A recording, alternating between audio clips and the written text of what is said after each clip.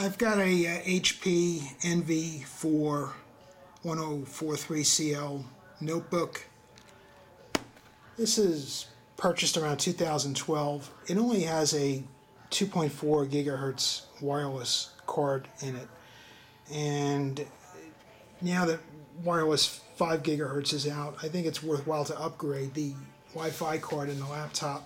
So on Amazon, they have an Intel network card, a 7260 revised card, which should work with more laptops. That will give us the 2.4 and the 5 gigahertz and Bluetooth for about 25 bucks.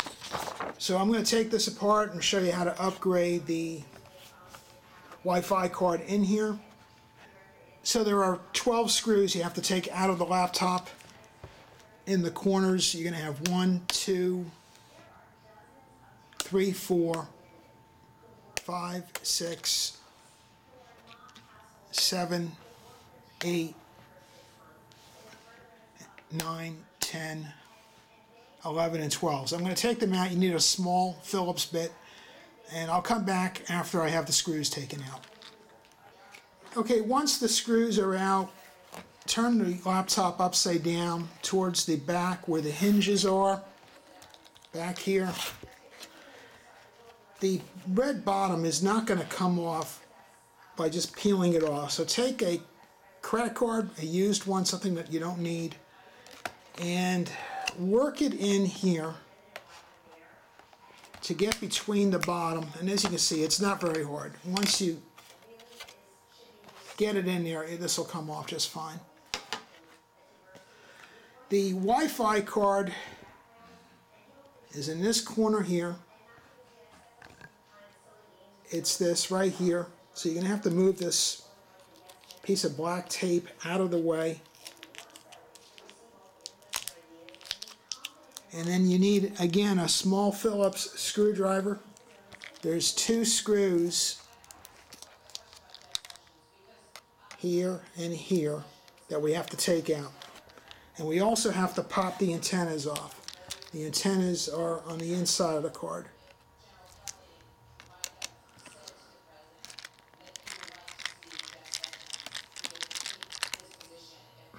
Okay, so actually there's 1 screw to take out. The other one is not installed by HP. Now for the antennas, I recommend using a flat blade instead of a Phillips. So get a flat blade. In this case, I just flip it around on this screwdriver. The card pops up at an angle. You can pull it out. Then you have to pop this antenna off, and they pop off very easily.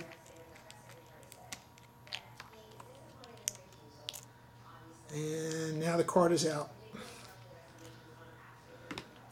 So as you can see, the cards are very similar.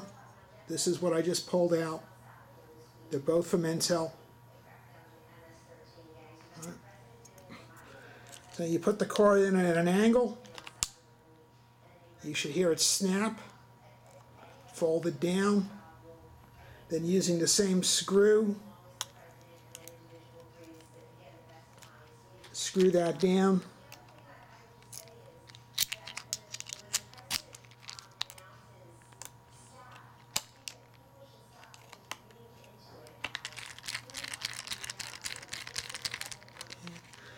The antennas should go on relatively easily.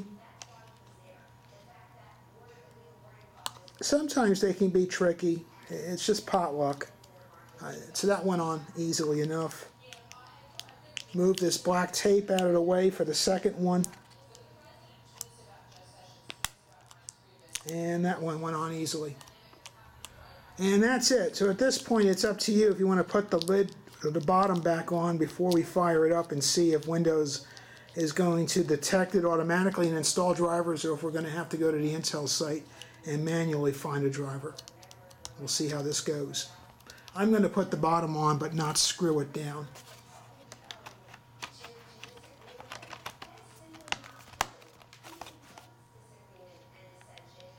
Alright, I turned on the notebook, and we're going to see if Windows will auto detect the driver or not.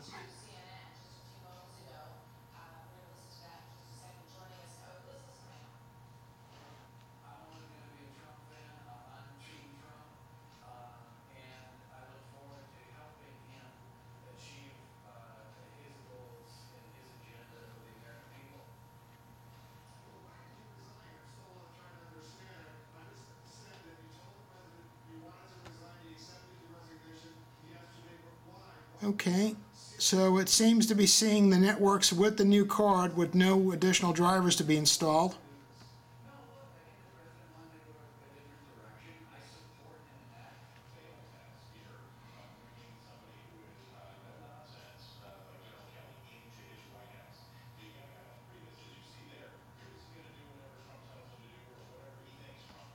And we are connected. Okay, so running the AT&T speed test on the 5 gigahertz network, I'm getting about 307 meg down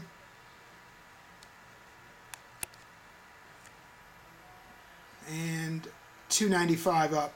So that's a pretty nice upgrade.